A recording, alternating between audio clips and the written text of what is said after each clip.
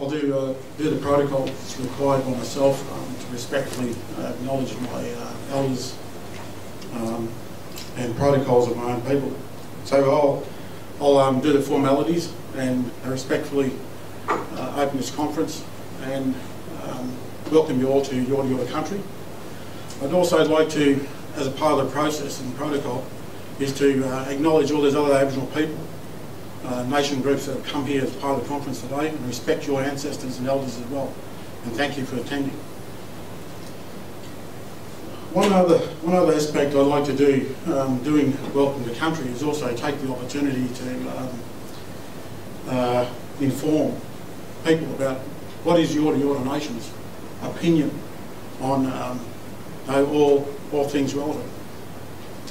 In relation to this conference and how important research and knowledge is, it's pivotal to Yorta Yorta Nation, and it's catch cry that's been crying out for a long time about respect of the natural environment, and how pivotal that is to our existence, to keep that environment healthy, having clean water.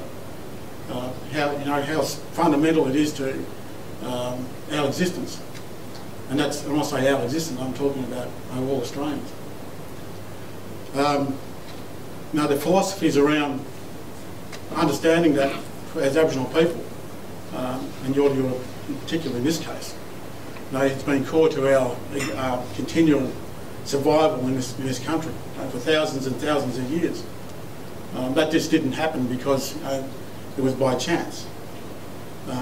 Yorta Yorta people have built up this symbiotic relationship with this country and in the natural environment in order to be able to respect it in a way that sustains us and we sustain it.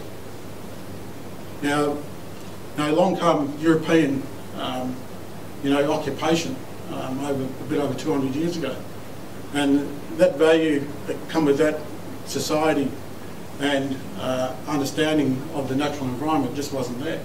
Now we've seen the evidence. This research has proven that.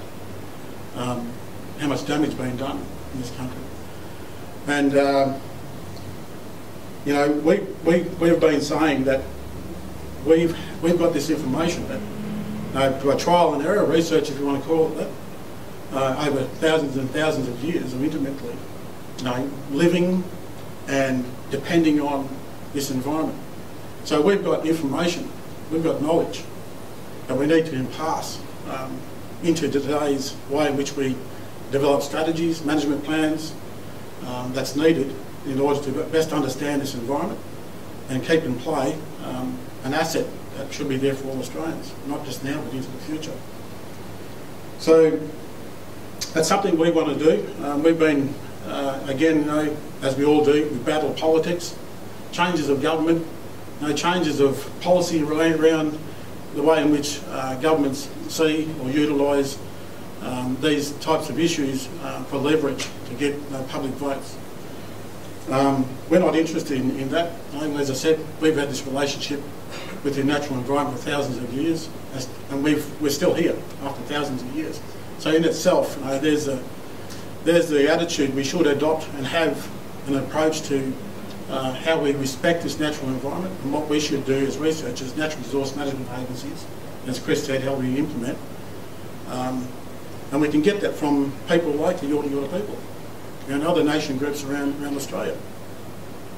It's just a matter of having that epiphany. The light goes on and sees and understands exactly our spiritual relationship with the land that's connected to that physical side of dependency. But we adopt those attitudes we've got and those relationships and that knowledge into our strategies, as I said, and our plans, and we should be able to get it right. Because I think a lot of it is, as researchers, you fundamentally understand the value of longevity in research. Long sort of knowledge gathered from study and researching, monitoring. That can only come with time to get a better understanding. And we all know this environment out here, it's so So they're fragile in the way it exists, but it's the balance that's required. And again, Yorta Yorta people have got that knowledge. It's a fundamental philosophy and the way we've respected it. So I'd like this sort of stuff, Keith, the research stuff, and inviting the researchers in to be a part of this and how pivotal it is to the future of natural resource management.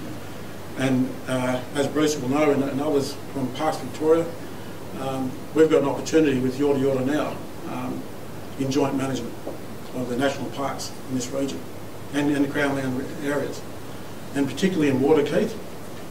We all know how pivotal, again, water is to the whole wetland system. So we're excited about it. We're looking forward to the whole relationship. We've got some other ability there now. We're building capacity, and Ray Ahmed heads up a team there of Yorta Yorta Rangers, at Yorta Yorta Nation. We've also got the relationship with CMA, Goulburn Road Catchment Management Authority, that we've been building on for some time. Parks Victoria now sits with Yorta Yorta Nation under the one roof. I don't think that's been done before anywhere.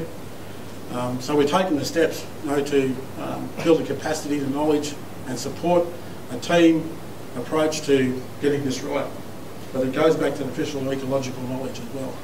We need to get that included in the way we do research. We understand the landscape and the natural environment.